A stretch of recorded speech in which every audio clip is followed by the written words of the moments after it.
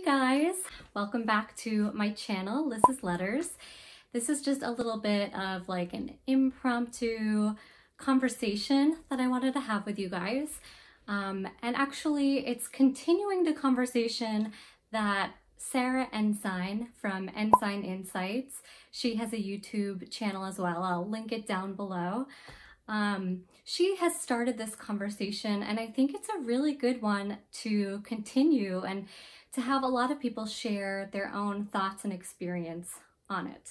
So the topic that I want to talk about today is loving your own lettering artwork, or you could even say more broadly, loving your own artwork. So as Sarah points out, it's really important to love your own artwork and to be influenced by other artists that you love, but not necessarily to compare yourself to other artists. And I wanted to kind of build upon that because I think that's really an important first step to take, is to recognize when you're comparing your own art to somebody else's and you're kind of getting in your head about that and thinking, oh, I'll never be good enough. I'm never gonna make anything as good as this other person. I just wanted to give my own 2 cents on that and say, having thoughts of comparison to another person is perfectly normal. If you are creating a piece of artwork or you have finished a piece of artwork and you have the thought go through your head, like,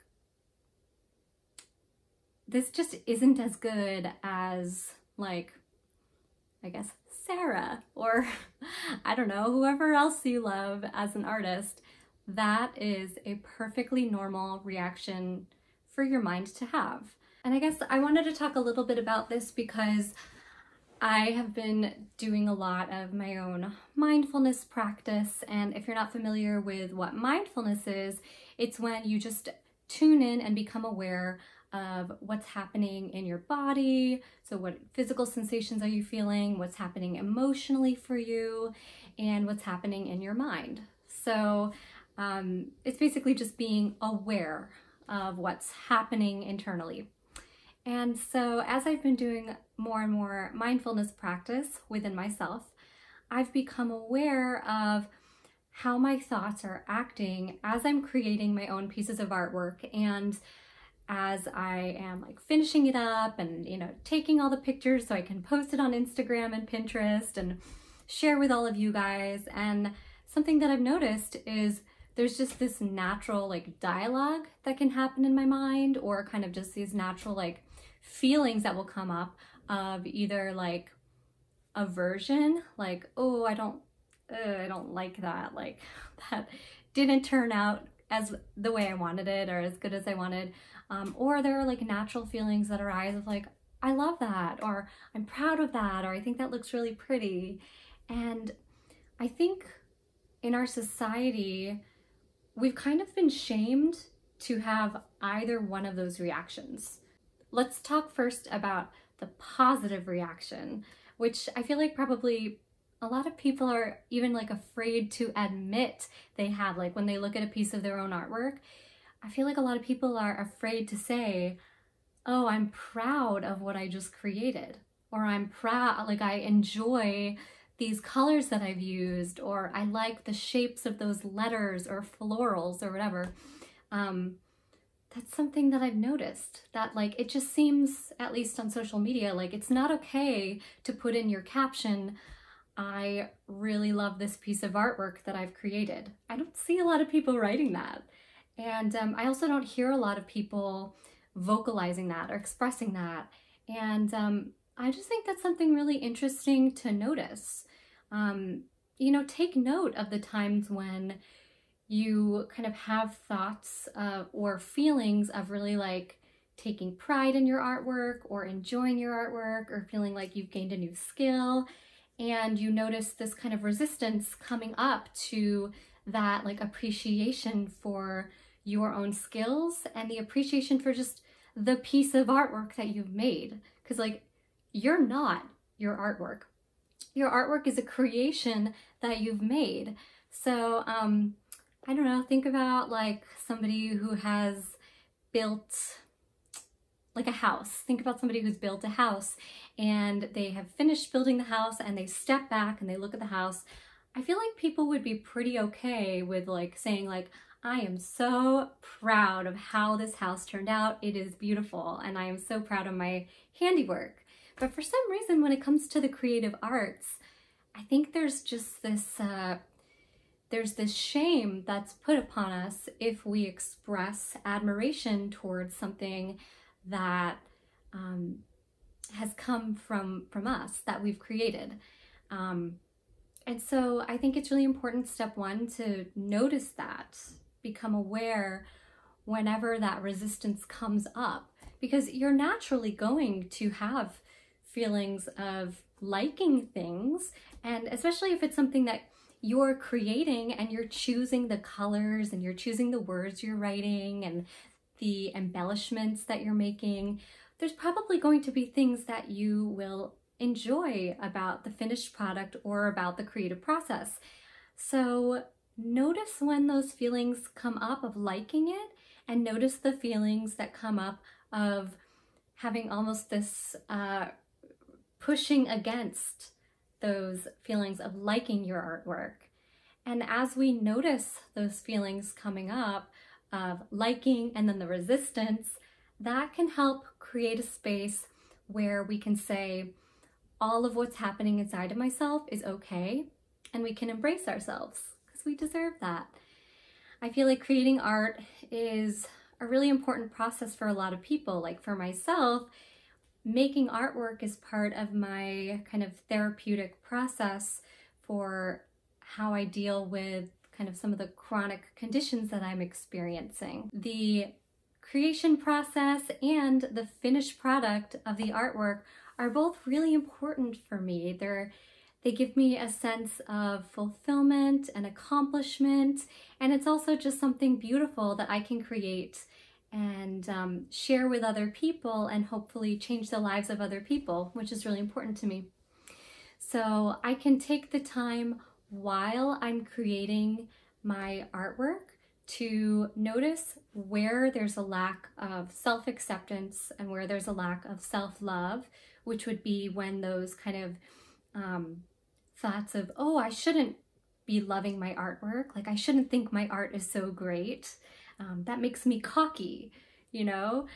Whenever feelings and thoughts like that arise, that is the perfect opportunity to embrace them, to kind of nurture myself, give myself a little internal hug. I don't think I usually like give myself physical hugs, but you can do that if you want. And allow that to be. I think that's a really important step in loving your own artwork, is allowing what arises as you create the artwork and as you're looking at your finished piece of artwork, allowing whatever arises to be and accept it as perfectly okay. So that's kind of like the first thing that I wanted to cover. And then the second part is there's this shame around expressing when we dislike a piece of artwork that we've created or part of a piece of artwork that we've created.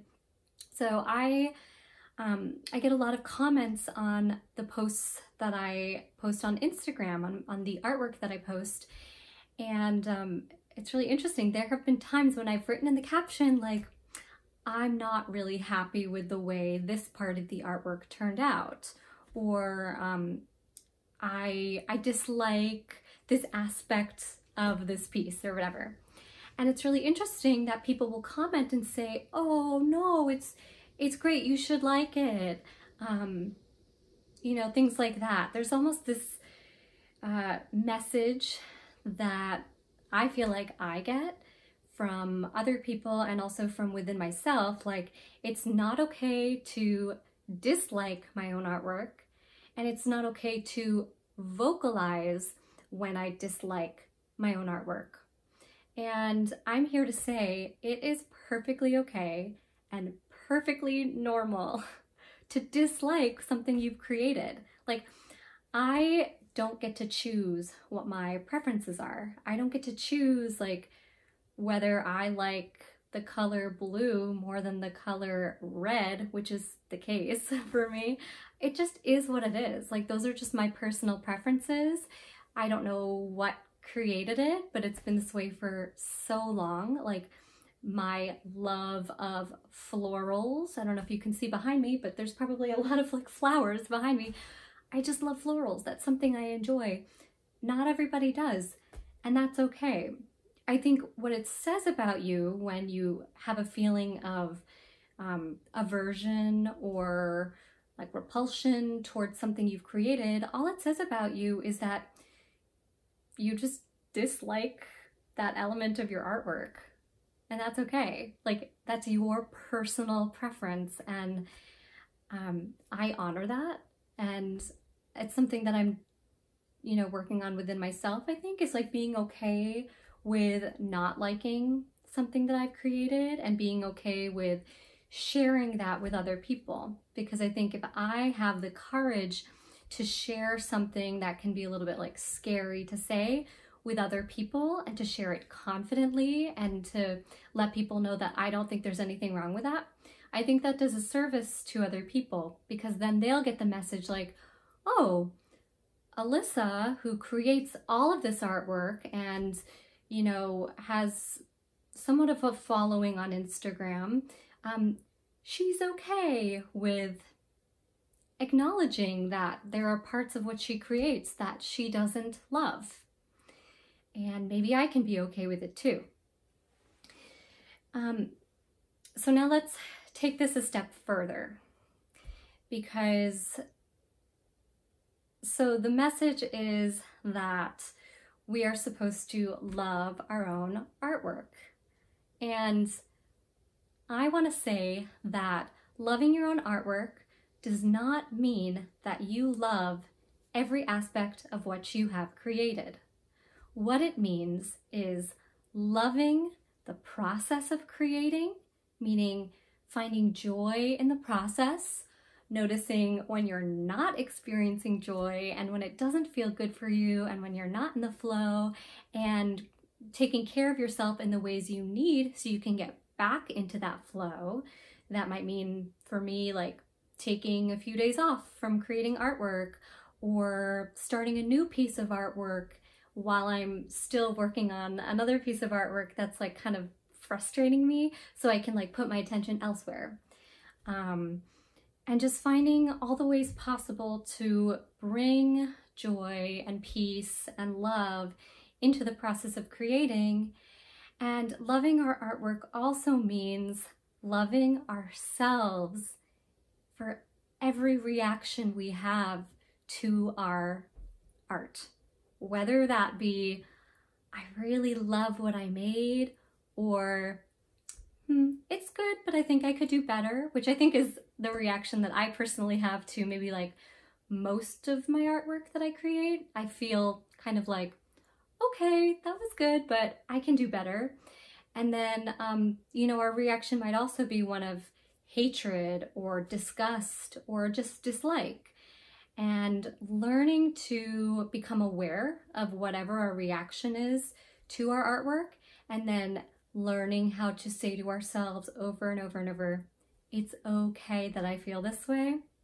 That's a part of bringing love and a mindfulness practice into our creative process. Okay, so I've covered a lot.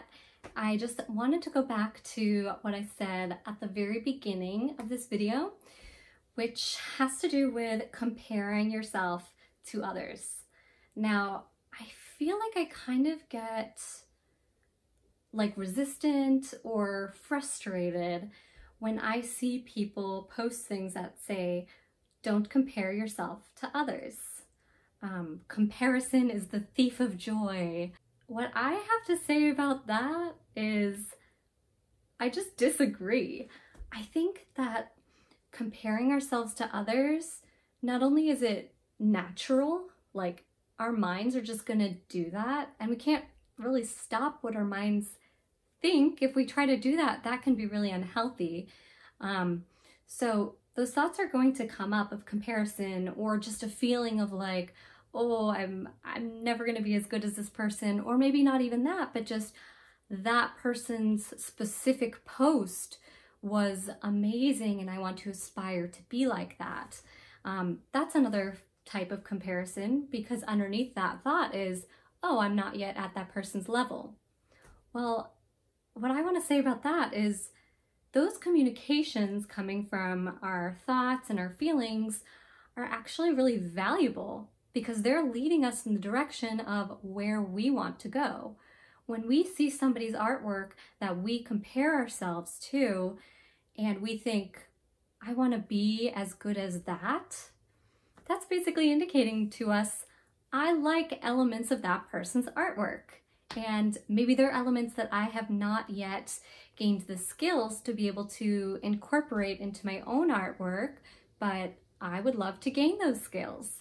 And then you can go about trying to find ways to gain those skills, like watching a YouTube tutorial or reaching out to that particular artist on Instagram, sending them a DM. I don't know why I did this. We do not use typewriters nowadays. We use our phones.